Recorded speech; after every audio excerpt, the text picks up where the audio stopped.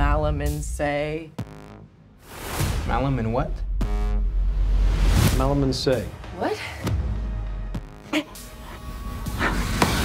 Malum and say.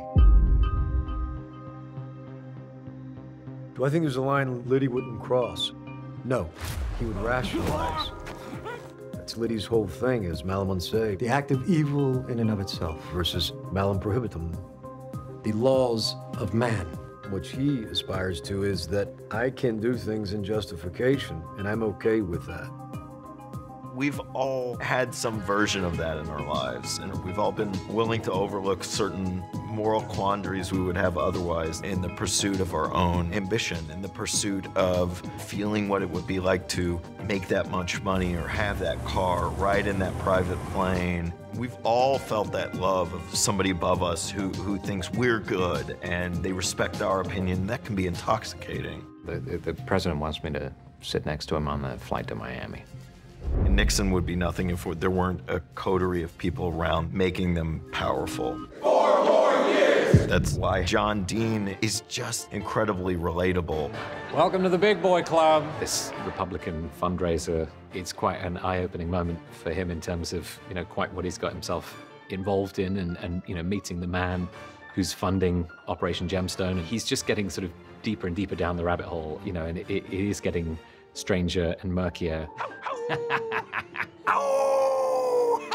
He's just trying to ride the waves of this, I think, like they all are. And I think they all think that they're expert surfers in this political landscape. All right, well, I'll talk to you later, man. Yeah, I'll see you soon. Bye. Martha's really just trying to survive. She's experienced this extremely traumatic event, and there is already this element of gaslighting to it. For your nerves, dear.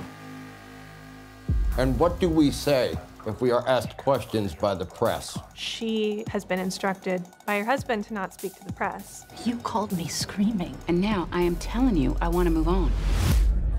So she's been cut off from her usual support systems, and she's kind of alone in it. So she's really just moving through her life, trying to survive, under the impression that her husband has done everything he could to protect her. In her mind, he quit the campaign. Dad got fired from his job at the White House. Daddy did not get fired. Daddy left voluntarily to spend more time with his family. And what she learns at the end, of course, is that he was fired from the campaign and that he very much is still under its spell.